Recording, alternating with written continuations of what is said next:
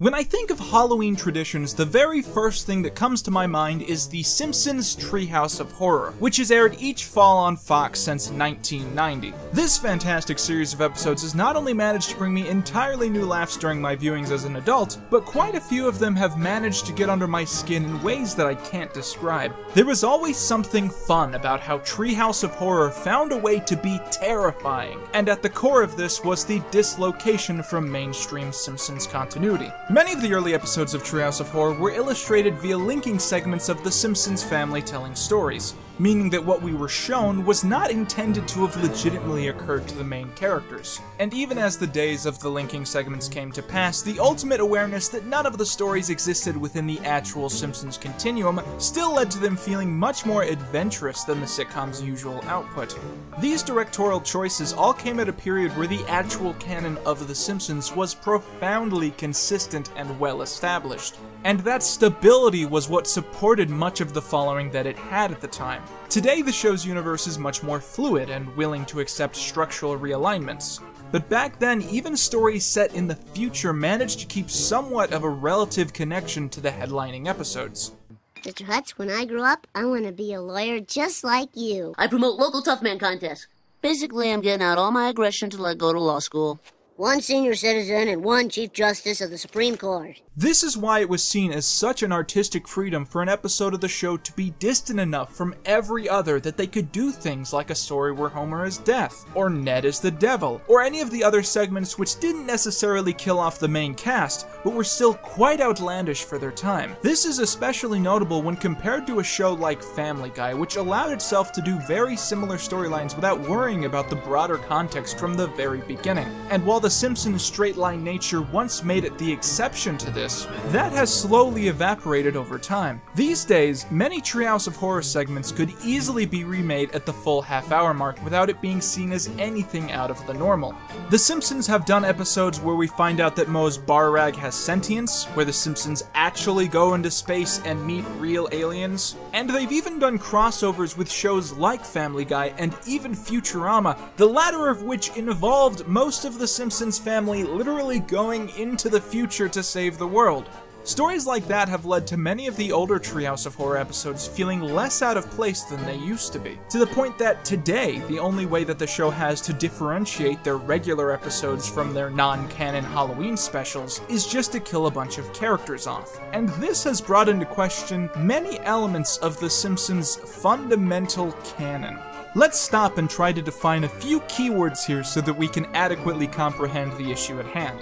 A canon is a collection of stories, usually sorted by the intention of being set within the same universe. One of the earliest examples of this is the Sherlock Holmes canon, which establishes all of the stories written by Arthur Conan Doyle to be set inside the same world. A universe is thus a world or set of worlds that contains the setting of a story or set of stories. Words like non-canon often tend to put people on edge, due to the odd judgmental tone assigned to it. The claim made by many people saying that something is outside of regular canon is often that it somehow just no longer exists, which is a ridiculous misconception. Any narrative ever crafted exists within a world created to fit it. Almost every story takes place in some universe. So when you say that something isn't canon, all you're indicating is that it exists within a world unconnected to what you consider the prime universe. It is essential to understand this when it comes to discussing the complicated and ever-stretching canon of The Simpsons.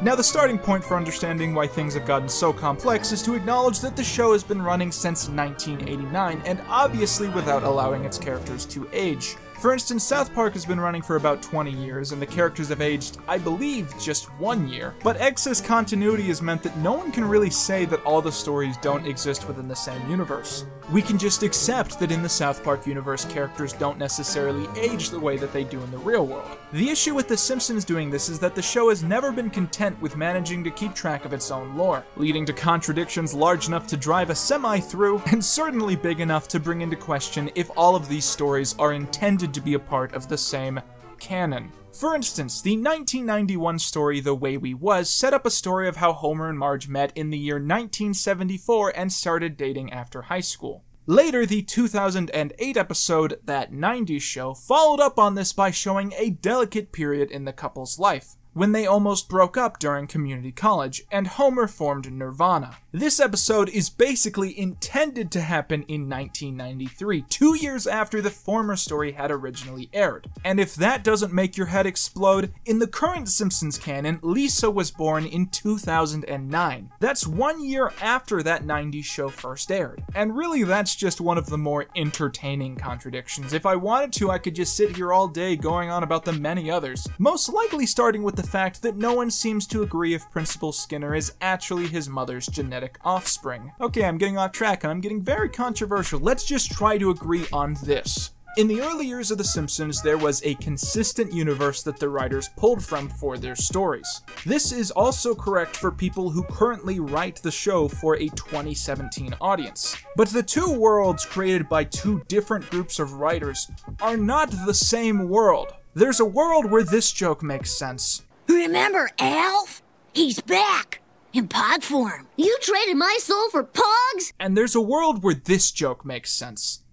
They're like televisions, but they just keep going! Even when you ignore things like episodes set in the future, or episodes set outside of continuity, or couch gags, it is impossible to deny that there must be more than one Simpsons universe. The suggested histories of the characters at play, and even the core dynamics of how they interact with culture and their surroundings, proves that. So the question then becomes, from an in-universe point of view, is there a way to justify this?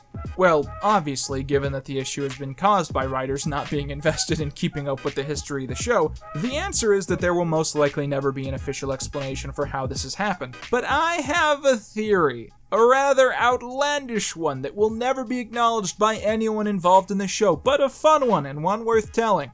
The Treehouse of Horror 5 is easily the best special in the Treehouse of Horror run, if not one of the greatest Simpson episodes of all time. It's got some of the best jokes in the show's whole series. It has some fantastic visuals, which sometimes frankly outdo the things that they're parodying. And most importantly, a lot of the episode is just honestly, unironically terrifying. Now, perhaps one of the most astonishing elements about it is how much it manages to accomplish in so little time. Most Treehouse of Horror segments have 3 segments and thus 3 worlds to explore, but Treehouse of Horror 5 manages to pull off more than 3 times as many while keeping the same number of segments. The reason for this is simple. While most of the shorts in the series merely create a universe and explore it on its own, Treehouse of Horror 5's median segment pertains to the humor surrounding a character creating new universes. This is indeed a disturbing universe. Time and Punishment is the second story told in the special and pertains to Homer's accidentally manufacturing of a time machine out of a toaster. The construct of the narrative is pretty straightforward. The toaster takes Homer to 2 places in time, to a prehistoric age before the evolution of man, and back to the relative present to see how he has accidentally changed everything. Flanders is the unquestioned lord and master of the world.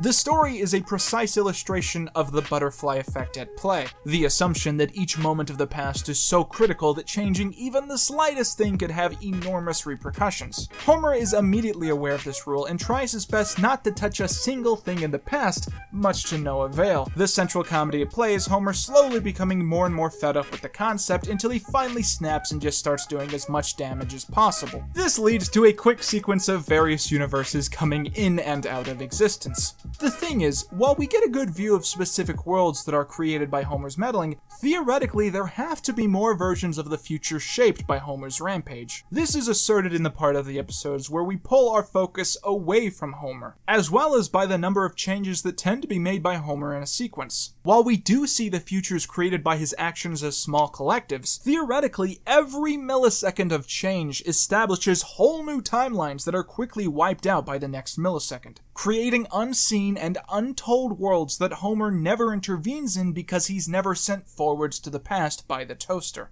And if Homer's interventions can create a world where The Simpsons is Egypt, or where The Simpsons is the Flintstones, then perhaps he manages to create a world where The Simpsons is The Shining, or The Simpsons is The Cat in the Hat, or The Simpsons is Avatar. And given that some of these new worlds would create other time-traveling Homers, as well as maybe a time-traveling Moe or two, you would see even more complex timelines and even more realities manufactured, allocating a space for an infinite amount of Simpsons canons and universes, giving space to each and every version of Springfield that's ever been written into any fiction.